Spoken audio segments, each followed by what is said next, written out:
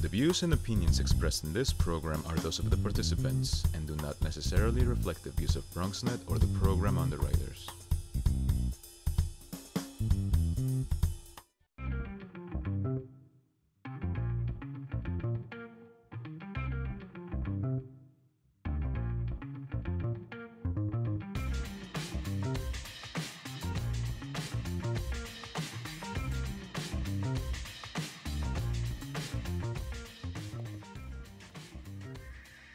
Hey everybody, nice to see you. We are doing the Bronx Buzz today, and this is the program where we talk to Bronx journalists, Bronx photographers, sometimes videographers, just to give you insight as to who the people are who are writing for you in the various newspapers and blogs and websites and everything else, and also give you some insight as to what they're thinking about when they put pen or nowadays digital or computer or phone to paper or to your favorite website or whatever it is. And this evening we are thrilled, and I'm going to try not to mispronounce names. It is Rachel Rippetoe is with us, and Mankaprr Conteh, did I get that right? You did. I tried my best. Who are both with both the Mott Herald and the Hunts Point Express, right? Which means they are student journalists, and which means we are really thrilled to have them because this is the future of journalism and in some ways the future of the Bronx. So Rachel, nice to have you with us. Thank you. And Mankaprr, nice to have you. Let's start with you, Rachel. Sure. Generally, students who come through the CUNY J School are not from the Bronx. Where are you from?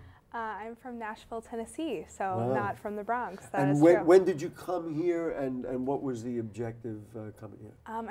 I got here 2 months ago. Oh, maybe. wow. Yeah, so recent. Wow. It's been a learning curve. What can we do? A welcome to the Bronx to Rachel Rippetoe. And why did you come here? What's the thing? It's a great program at CUNY. I was looking to come to New York, and I was also looking to do community-based reporting, and so that was a really good opportunity to get to work with the Mott Haven and the Hunts Point to kind of do that. At what point in your life did the light bulb light up and you say, you know what? I think I want to do this. Or were you the sort of person who said, well, I've always done this, and you kind of floated downstream and said, well, maybe now I'll do this? I think it's a little bit of both. Of both? Yeah, I think journalism's kind of followed me. I've tried to get away from it because it's scary and it's hard to get jobs. It was when I was first coming into college. We know about that. Yeah, we know about that. So, but I found that it was the only thing that I cared the most about. It's kind of like being, it's kind of like knowing a little bit about a lot. And I really enjoy that. You wanted to know a lot about a lot. Of course, we hope our journalists do. Were you a good writer, like now you went to college somewhere, we presume? Yeah, University of Portland in Oregon. Okay, in Oregon. Yeah.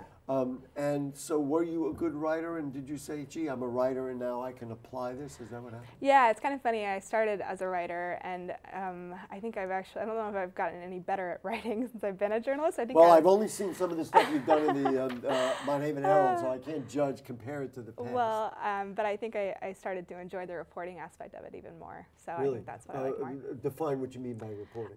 Talking to people, going to communities, and sort of having access to information. I'm going to seed the clouds with this, and I'm going to say the reason that you enjoy it so much is because you're here in the borough of the Bronx. And there's a lot to learn, and it's quite a place, right? Yes, there is. We're going to get back to you about that, but let's talk to Mankaprr Conteh. Nice to have you. So where are you from? I grew up in Bear, Delaware. Bear, the B-E-A-R? Bear, like the animal, B-E-A-R, okay. Delaware. And I guess really the same line of questioning. When did the light bulb ring?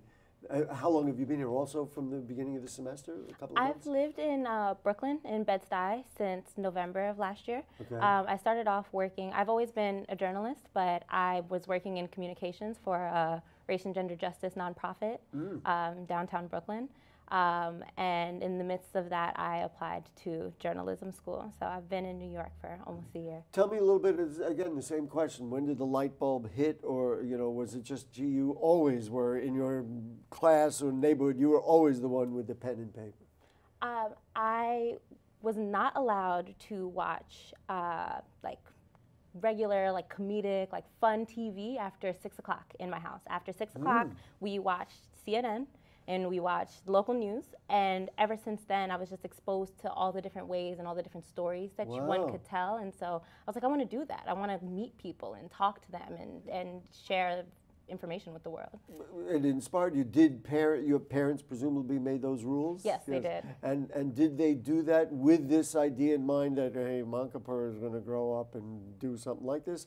Or was it that's just the way what they believed was important in the home? I think they just wanted me to be aware of what was happening in the world. My family are Sierra Leonean immigrants, and they knew that there was a lot more to life than so they SpongeBob. Wanted to learn. Wow. Yeah, they wanted me to be a global citizen, I think. Yeah, listen, not to get political, but we're going to get political. This is the beauty of immigration. These are the beauty of people coming from another place with a different point of view, with learning about our culture, and then having somebody who's going to potentially really contribute.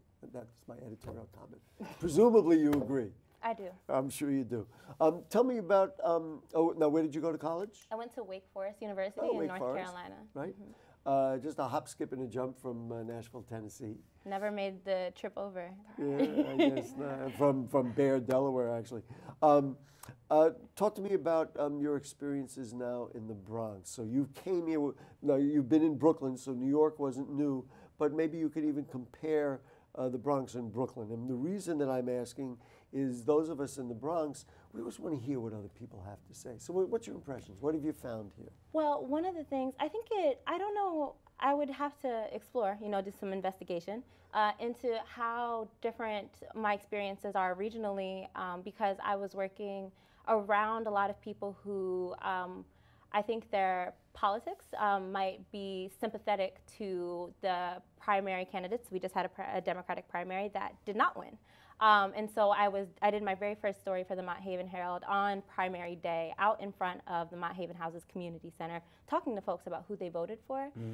And covering the Amanda Septimo Carmen Arroyo race, yes, for example? For example, and then of course the gubernatorial primary race. Right. And I was taken out of sort of the bubble that I probably exist in, where there was a lot of energy and excitement around these people who are challenging the incumbents. But everybody that I talked to, with the exception of one person, were supporting Cuomo, were supporting Tish James, were supporting Carmen Arroyo, and folks that had been sort of known Democratic figures. Which is why presumably they won those three. Yeah, and so I think it was a good introduction to the ways that people are thinking about their communities and what's actually going to make them better. You were exposed then to the beautiful diversity of the Bronx, because you never know when you talk to people. Now we have trends and listen, political trends, and you can do all the marketing, but once you start to talk to people, I mean, I'm well prejudiced toward the Bronx, and people who've watched my work here on BronxNet know that. But you never really know what you're going to get. I mean, I don't want to put words in your mouth, but that fits what you're telling me?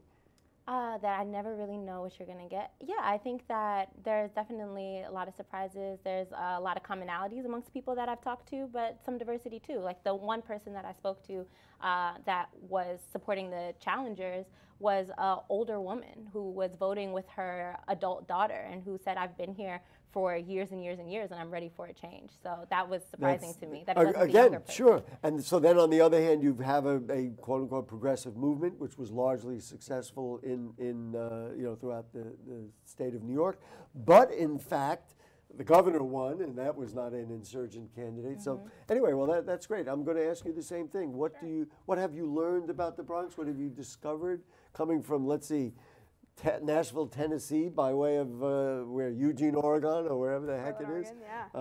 What's it been like?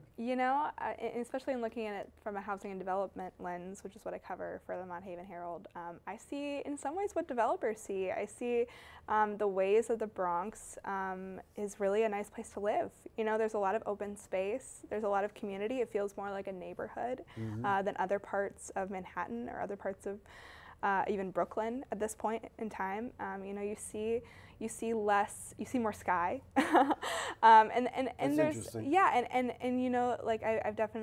been around the housing developments, and I've experienced mostly kindness, to be honest with you.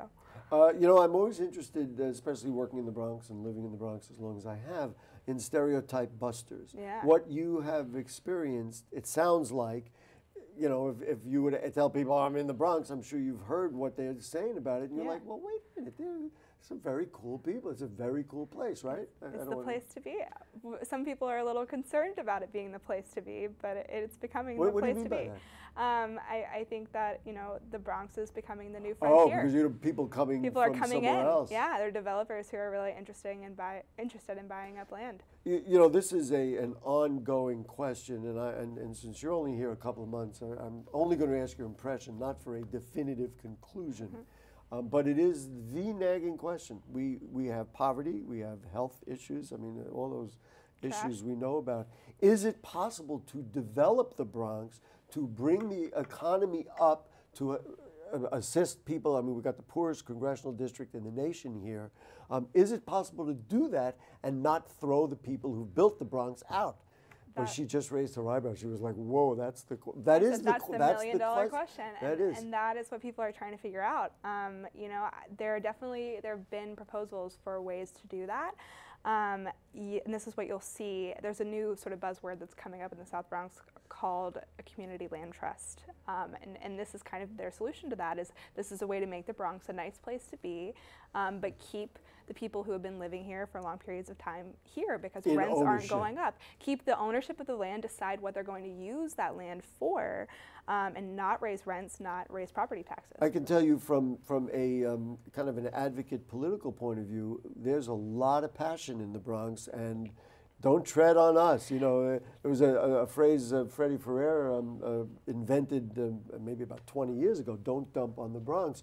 People, more than ever, and I've been here a long time, really take it to heart. Yeah, but what's interesting is the chasms between those two people, or between those people. You know, you have groups that want the same thing but have really different ideas of how to get it. It's crazy, right? Yeah. And listen, I know as a journalist, it's a joy because you're really going to find something. Conflict. Let's just ask you also impressions of the Bronx and those kinds of things. Yeah, so I'm reporting on crime, and around that I'm also interested in policing.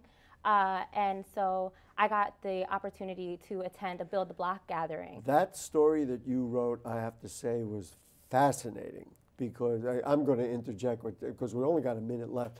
That story was fascinating because one would think when you do those kind of conversations between the community and police, everybody's going to go, oh, how nice. It was so nice to talk to them. But the people of the Bronx didn't give up. I mean, they kept right at it, right? Yeah, there are definitely issues that the officers that I encountered, I think were trying to take heed of, but there was a lot of listening that needed to happen. There's a lot of things that folks in the communities I've been able to observe really want to get off their chest. We're essentially out of time. I'd love to review some of the stuff you guys have written. We've already talked about one story you have written. I'm hoping you're going to keep writing about the Bronx, and I'm begging you to come back. Let's really, now that we know who you are, roll up your sleeves. Now, you're going to be here for a little while now, right? Yeah. A year, 2 years, 5 years, 10 years, 100 years. All the years. All the years. And you two the same? At the very least, 2 years. All right, we'll see what happens. Mankaprr, Conteh, thank you so much. And Rachel Rippetoe, thank you. Keep writing, keep learning about the Bronx. Bring us a fresh attitude, bring us honesty, all those great things, and we'll all get along really well. Thank you so much for your time. They are with the CUNY J School, the Mott Herald, and the Hunts Point Express. Now, we're going to go from young journalists to, I don't want to say an old guy, but the guy who wrote this landmark article on the Bronx Democratic Party, David Cruz, who's the editor of the Norwood News, but this appeared in City and State for their Bronx Power 50 edition. He's going to be with us. We're going through this article. We're going to ask him every little thing about it. Don't go away. Sure, I look cute now, but when my owner lost his job, it was rough. I was living on the street, and one night, me and this Cocker Spaniel got into it so bad, I wound up looking like an ice cream cone. I cried a little bit, but thankfully I got rescued, so I'm running, I'm jumping, all back to my old self. And I'm ready to give unconditional love, even if you put a lampshade on my head.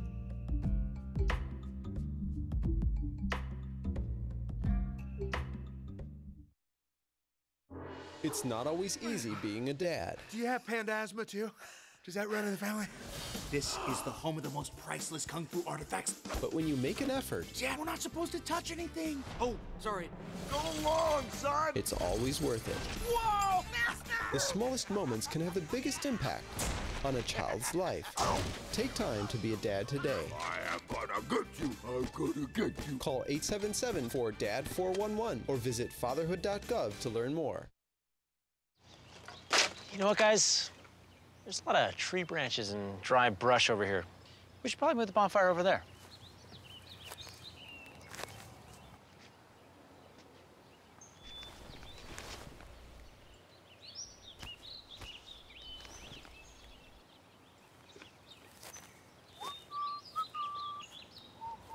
I'm guessing Smokey liked that idea.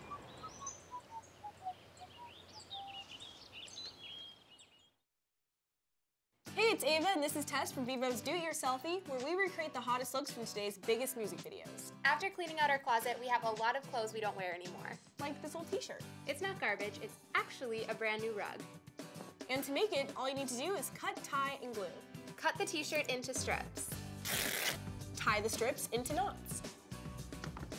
And glue the knots to the bath mat. I love it.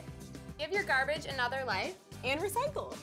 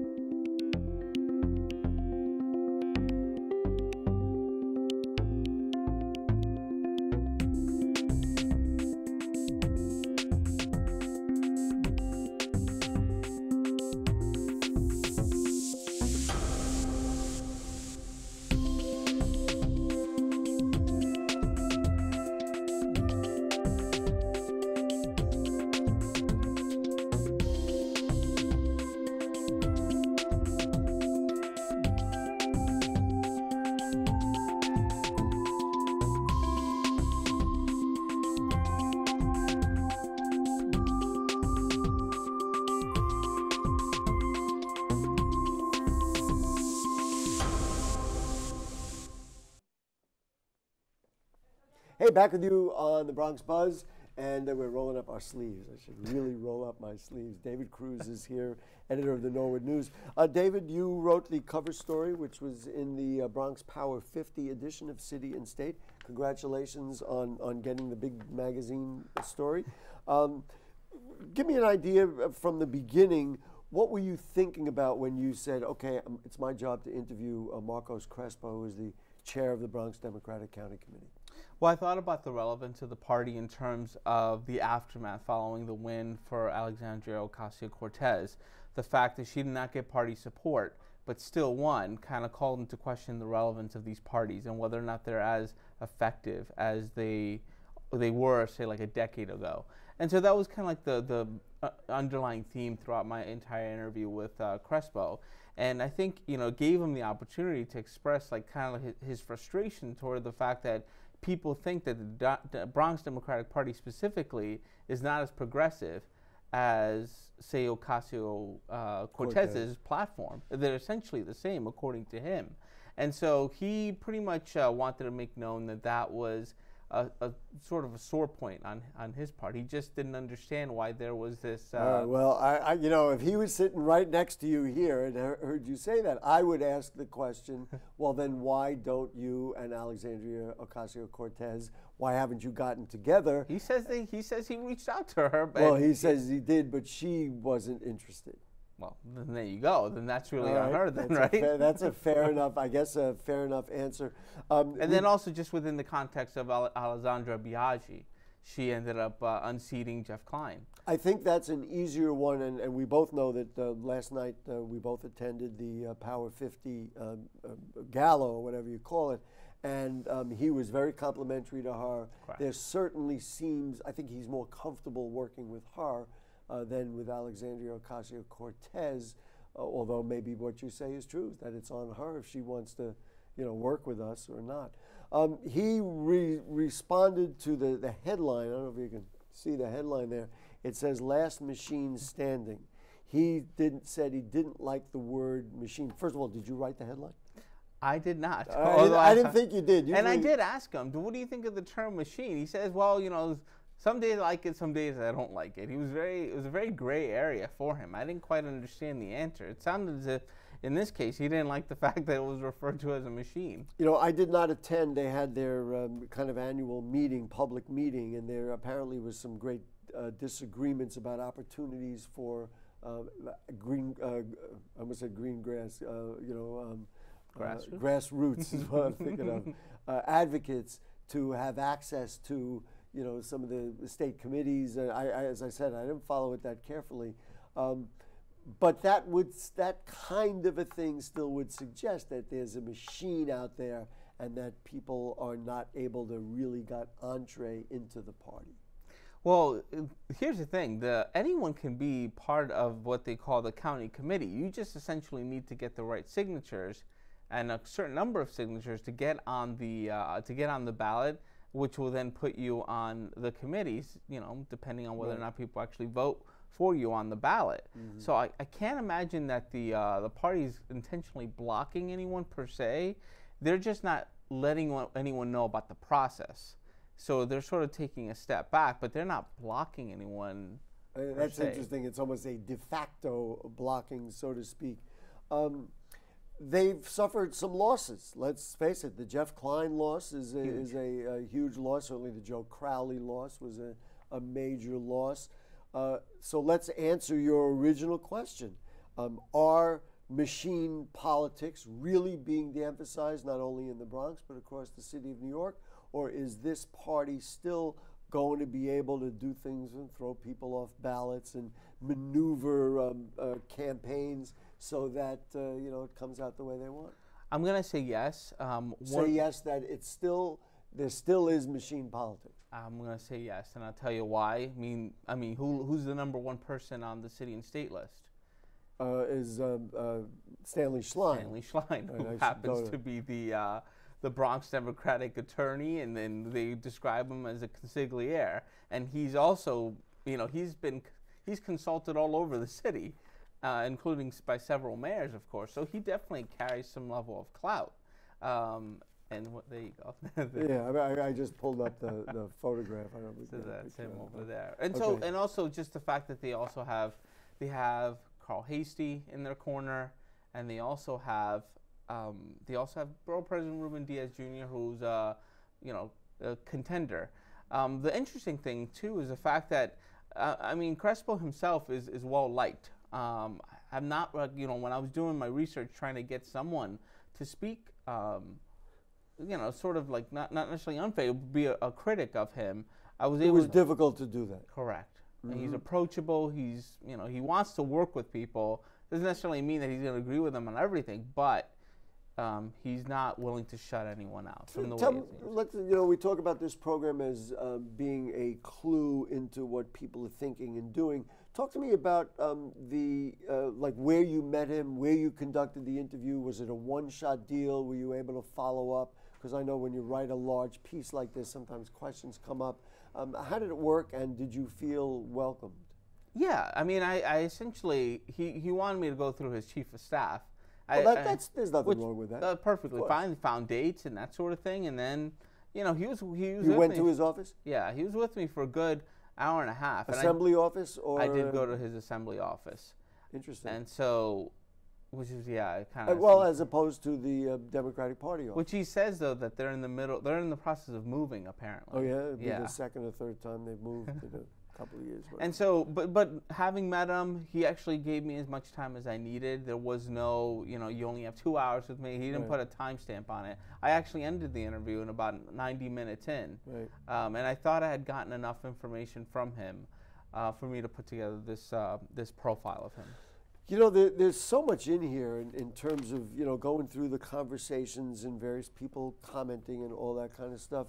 For you, what ultimately emerges? Is in fact what ultimately emerges is that this is the last machine standing, or what ultimately emerges is that, or maybe both, that the Bronx Democratic County Committee is now slowly transforming itself in this vision of new politics, so to speak? I think it's a little bit of both, and I open it I open it in the second graph of the story. I essentially say it's kind of a kind of political survivalism for Crespo. He wants to adapt, and he wants to go ahead and make some changes, but not radical to the point where he alienates sort of like the establishment Democrats.